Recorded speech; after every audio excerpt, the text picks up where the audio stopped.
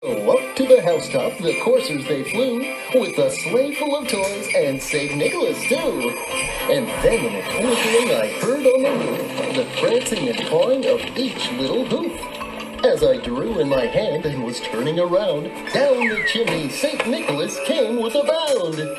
He was dressed all in fur from his head to his foot, and his clothes were all tarnished with ashes and soot.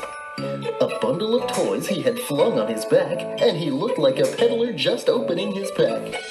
His eyes, how they twinkled, his dimples, how merry. His cheeks were like roses, his nose like a cherry.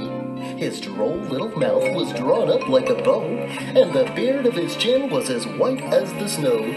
He had a round face and a little round belly that shook when he laughed like a bowl full of jelly. He was chubby and plump, a right jolly old elf, and I laughed when I saw him in spite of myself. A wink of his eye and a twist of his head soon gave me to know I had nothing to dread. He spoke not a word, but went straight to his work, and filled all the stockings, then turned with a jerk.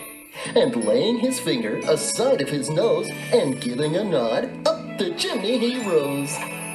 He sprang to his sleigh, to his team gave a whistle, and away they all flew like the down on a thistle. And I heard him exclaim, ere he drove out of sight, "Happy Christmas to all, and to all a good night."